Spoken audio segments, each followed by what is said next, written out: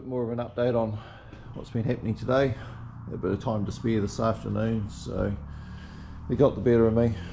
I had to start sanding just to see what was under the paintwork on the truck.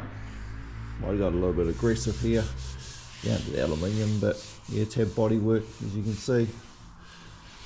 A little bit down through there, but overall not too bad. Doing those rivets is a bit of a challenge. I still have no idea how I'm going to get into these places in here. I'll watch a few other people on YouTube and see what they've done. It'd be nice to blast the truck, but I realise you can't sandblast it, warp the aluminium. Soda blasting's not an option or anything for me. Don't have any of that. But we'll get there with what we're doing. The light's not too good around the front here at the moment, but yeah, stayed on this lower panel, come right around. I realise the cab's got to be stripped yet. Got to take all the lights out, and obviously the indicator comes off, and I'm also going to take the whole cab off the truck. We'll just work on the lower stuff, which is at working height, before I drop it off and set it down on the ground. But we'll end up making a frame to sit it on, and we'll end up lifting it up and down with a forklift. Some of these handles, I've got to have a look. They've got bolts, and these ones here, the ones up there beside the doors are flat, so I'm not too sure. We'll have a look inside the cab. Hopefully there's nuts on the back of those. It's got to be. Don't know the way I put them on, otherwise you get these handles off. I can see everyone reaching for their device, ready to get the keyboard and write the comments. Oh no, don't do that. But yeah, too late, I've started. I don't know what else you're meant to do. I'm not a bodywork person. As you can see, I have no idea what I'm doing. But you learn. You learn by making lots of mistakes. Amazingly, this truck's only, to me, it's only ever been the one colour. But you can see on there, so I assume the grey is an etch primer for the aluminium. And then there's different layers there as I've worked through that. The truck was repainted, I think, in New Zealand here when it came here. It had somebody's sticker on it in Hamilton, where the truck come from, body workshop. Whether they just did repairs and then do a paint overspray, I don't know. Obviously it hasn't been sanded right back, because that's, yeah, unless they did that, I have no idea. But yeah, just thought it's a bit of an update for you and show you what we're up to. Not much else happening at the moment. As I move forward, I'll keep doing the old blog and keep you up to date with it. We took the guards off. A young boy did that today. School holidays at the moment, so they're only plastic fenders. Poles, we get those off and get rid of those before we end up walking into them and bashing my head on them. Blasting the frame isn't going to be a big issue for me. I've restored another machine previously and done a bit of blasting. I'm not an expert at it, but I can do it. I've learned a few tricks now. But yeah, my intentions are to take the wheels off and get rid of the inners, just leave the outers on, so we've got access into here. Something I was thinking about, I want to blast, it's a bit dark on that side, want to blast all around the frame where these bags are sitting up in here, because I can imagine there's corrosion on the frame. Might take the bags out, and I realise it'll sit down on the stoppers, but to hold the frame up, might just cut some blocks of wood and just sit in there. Because when I blast, the truck's just got to go the length of the shop outside into the backyard when I'm ready to do that. And I obviously don't want to put new bags on it and blast and paint. So, and I can also remove the brake chambers, get rid of those. I have to put some plugs in the air-longs, I suppose. And when I get sick of sanding, which won't take me very long. I'll pull a wheel at a time, pull the drums, and yeah, have a good look at all the brakes in there, see if there's any corrosion and what's going on, and possibly I'll take one out to find out, take the S-cam out. I assume they're probably tight, might have dry grease in there, which will give us a bad brake reading, because as I talked about previously, if I ever put this truck on the road here in New Zealand, it's got to go for a COF, certificate of fitness.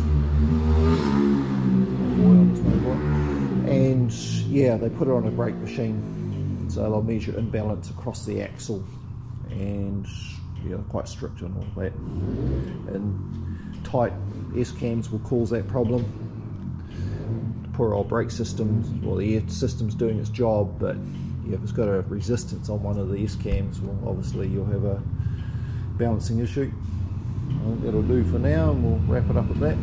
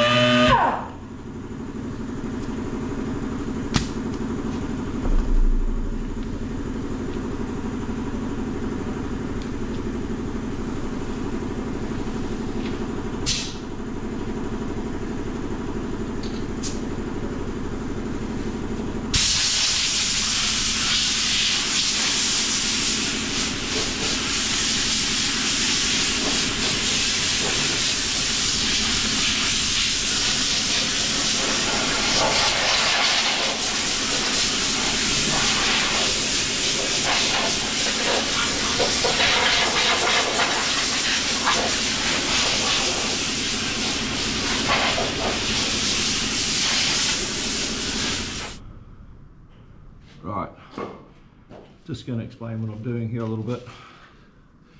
Just got a little hand sandblasting gun here. Had it for years and years. I have got a full-size one out the back, proper helmet and all the gear for it. I'm just trying it on the rivets, just spot blasting on the top of the rivet heads just to clean them up, and a little bit around the rivets that I can't quite get. It seems to be working right. It's certainly not going to affect the aluminium, and it's not going to take any raw paint off. It's not powerful enough for that. It's just dune sand.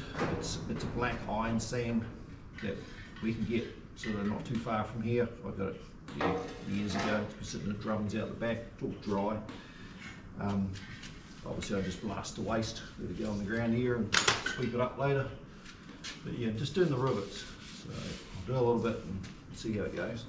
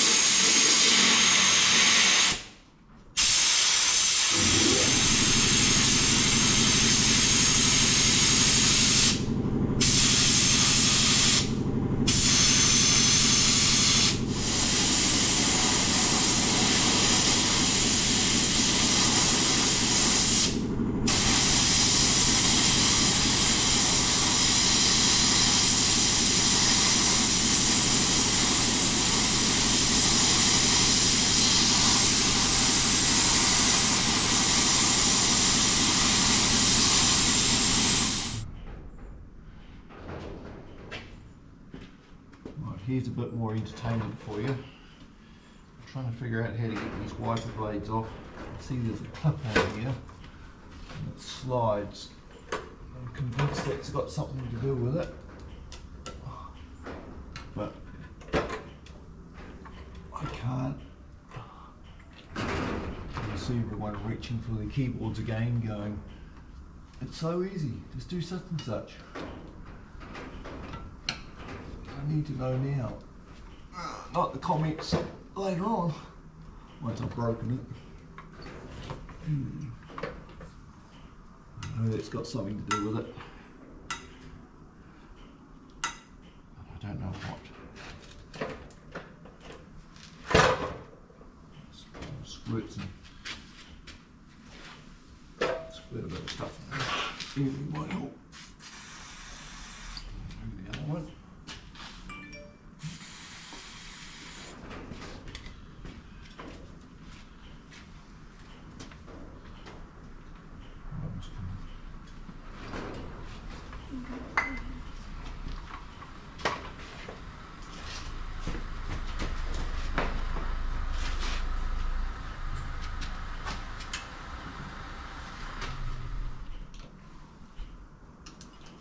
Trouble now, the boss has turned up.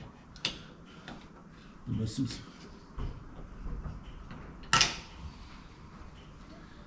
She'll probably know what I've done. Want to know what I've done for the day. It won't be very much.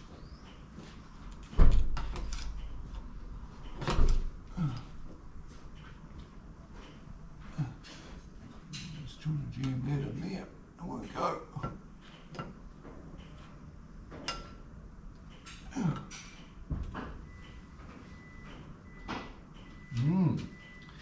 Interesting.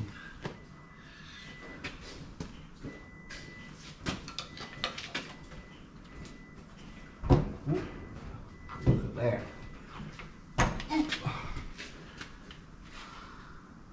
All right. Sorry about the lighting here. I haven't got the big door open in front of me here. It's a little bit windy. So I'll hold the light up in here. Yeah, that clip on there determines, holds it on the socket up there.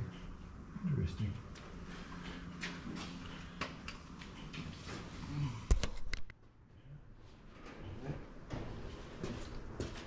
I'm doing the other one. And the other one. Here we are. We're going to take the indicator off on the side. Now it's holding the inside for me. Well, he was. Put it on.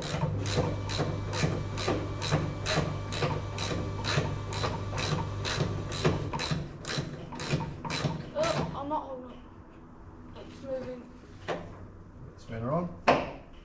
Yep. Right. Yeah.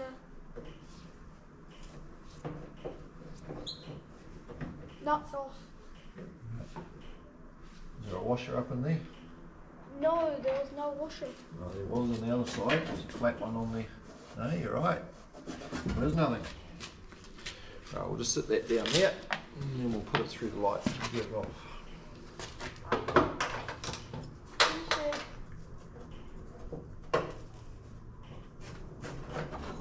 Let me turn it a bit. On.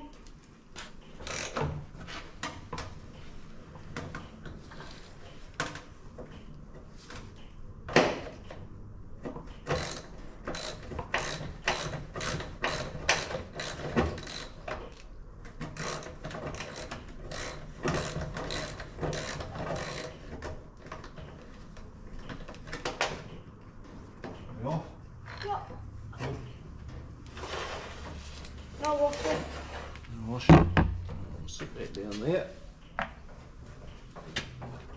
a look at the wiring department. See what they've done. Oh. What have we got there? A red to a white. Got a white to a green. Marvellous. What? Just marvellous. Do you want any zip ties? No, I'm just thinking how we're going to do this. I'll just have a look inside the light. It might be just plugged in. It would make life a lot easier. Nope. No, it's not plugged in. The light's different. Got a fish pond in this one. Full of water. Do you want me to take it out, undo it, and then... Yeah, no, I'll have to do a zip tie trick. I think how it's the only way I can see to do it. So what we got here is probably the coloured zip ties. So It's the only way I can see that I'm going to know where to go with the wiring when I go back. Yeah, hang on buddy, just hang on. Got to get the one off the side here first. You take one. I'll tell you which one to put it on. I'm not sure if this is plugged or crooked. Down there. To plug it there. If I do that. Is it crooked?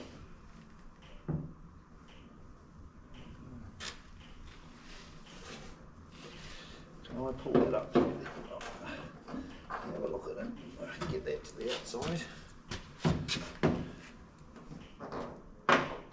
Right, it's a plug. Right, put the green one on that. Other side, turn that over. It's up the wrong way. Yep. Nothing's colour coded. They've just put random wires in and put plugs on. That's cool. Yep, I'll hold it out, put it on that one. That way.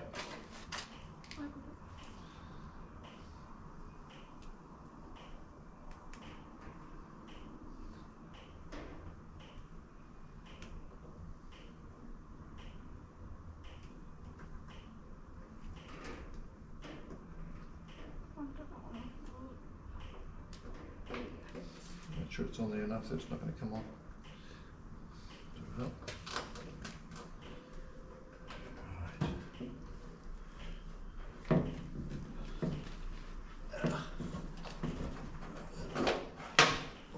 Plug here. How can this go wrong? Oh boy, they've done some magic stuff here.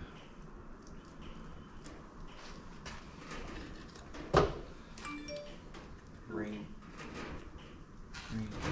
Do you want, I got a green. Green. No, don't want another green. Blue to blue's alright. Is that a male and a female? Yeah, still marking there. Right. Different colour. I'll do a black. Stay away from the blacks. We'll, Do a yellow. yeah. Let's pull them all out. Because you've got to get them out from the other end of the bunch.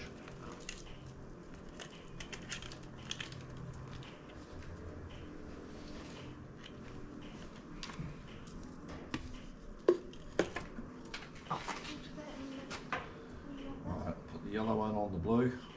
No. And there. Turn that over. Alex, you got to twist it up. Turn it over. That's it.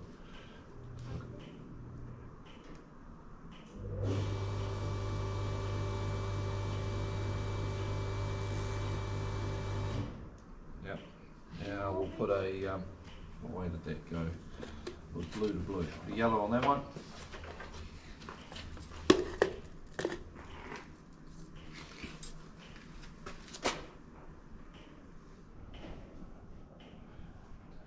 Right, we've managed to undo the clips on the back of this. Just carefully see if we can. Oh yeah, it's going to move. Oh, one-handed. Get that off there. Right, got that off. Seen better days. That one's pretty faded. I think that'll be one for the wall. Not too good. Alex has just picked it out. We've got some other ones here, so we're putting those on. Turn that over, Alex. Yeah, oh, that one's got nuts on it. I'll think about if they're broken, how I'm going to retain them. I'll come up with a plan what we're going to do there. But yeah, it's alright. We've got some spare ones. Throw that up. Slowly, got a shelf here. Just slowly putting parts on, labelling everything we're doing. Alex is helping me, writing on everything for me.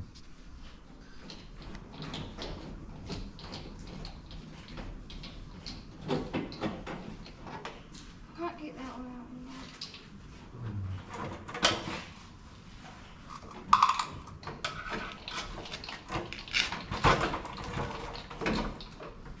What's that, Alex? was out. Just have to pull it.